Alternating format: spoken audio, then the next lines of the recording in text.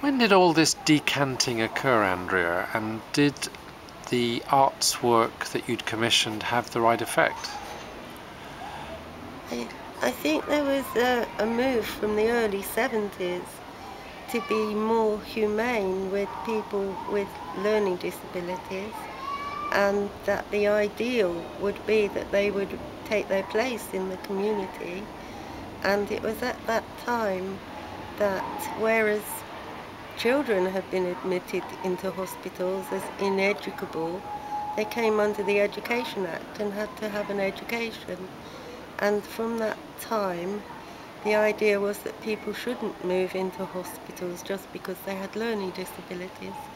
And so the local authorities were setting up group homes and day centres from then until I think the early 80s. We really started trying to close the hospitals, and the different boroughs and counties that were taking people back all had their own arrangements. And because Lewisham was so behind in getting anything going, by the time they were getting things going in the late 80s, having been forced to take these people back to Lewisham, the politics of the situation and the theory and policy was that people should be in ordinary houses with ordinary lives. And so we only had, from the health service, ordinary houses with 24-hour staff if need be, and family-type groupings of 4 to 5 people. It was always hoped and assumed that people would get jobs and go to work and lead what was then called ordinary lives. And it was a whole movement of quite passionate people to see these services become much more like ordinary ones round the corner from where their families lived.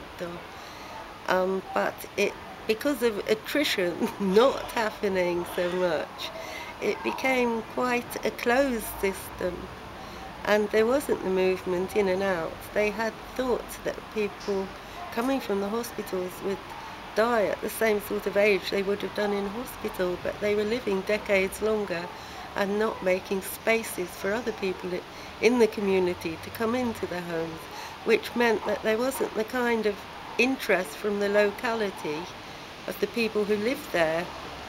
And what I would like to see was not the health service pushing people into the community, but the community engaging them in their different ways, and the community arts was going to be part of that, just a part of it. It's the part that flourished most from these small beginnings because of David's enthusiasm and networks and fundraising ability. What happened was we set up the drama club for anyone who was interested to come, quite often with support workers to help them. And enthusiastic support workers were a great part of it in the beginning.